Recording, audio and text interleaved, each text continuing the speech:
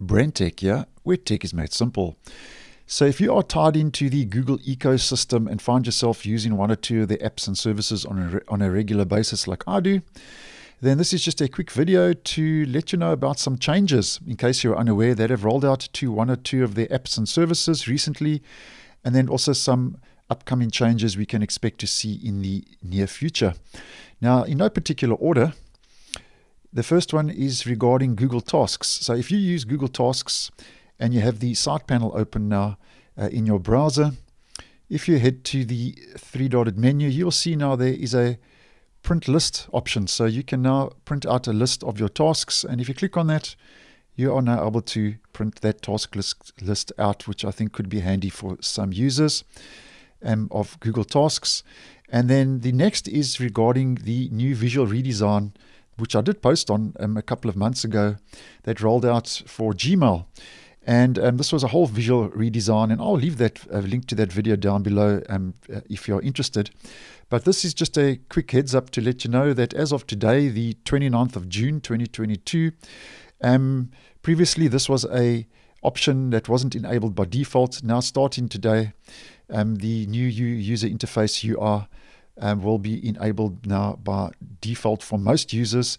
But if you still like the old classic look, you can still just head to the gear icon and you can go back to the original Gmail view, and that'll just take you back to that, and that'll just take a second to load.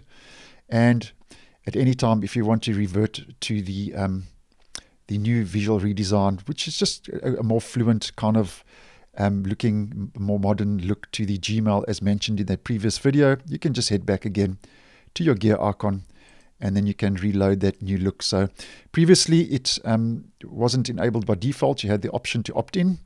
Now, as I mentioned today, the 29th of June, this for most users now is going to be enabled by default, and then you can just go back to classic view by heading to the settings.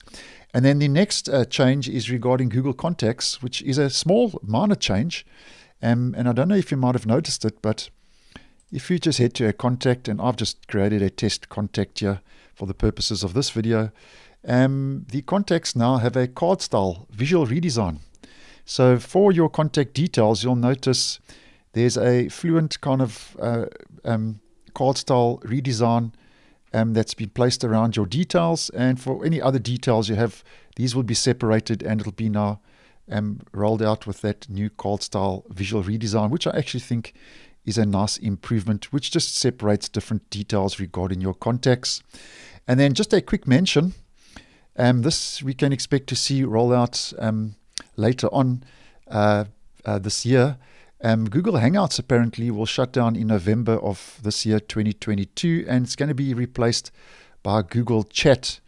And what's happening here, according to Google, is that if you are still using Hangouts on a mobile device, you will receive an in-app message telling you to switch to the Chat app or Chat in Gmail, and then a similar request will be made to users of the Hangouts Chrome extension to switch to Chat on the web or download the Chat web app. And then starting in July, as mentioned, that's rolling out soon, those still using Hangouts in Gmail on the web will be automatically upgraded to Chat in Gmail, because you have the option, if you go to your Gmail settings, if you just go to see all settings, you have the option, if we go to Chat and Meet, you have the option to have classic Hangouts or Google Chat. And as mentioned, starting in July, if you are still using Hangouts in Gmail on the web, that will automatically now upgrade you to Google Chat. So that's just a couple of features I just wanted to highlight in case you were unaware and hadn't noticed, that have been made available now for mainly Tasks, Gmail, and Contacts. And then that Hangouts is going over to and will be automatically upgraded to Chat in Gmail in July of this year. So thanks for watching, and I will see you in the next one.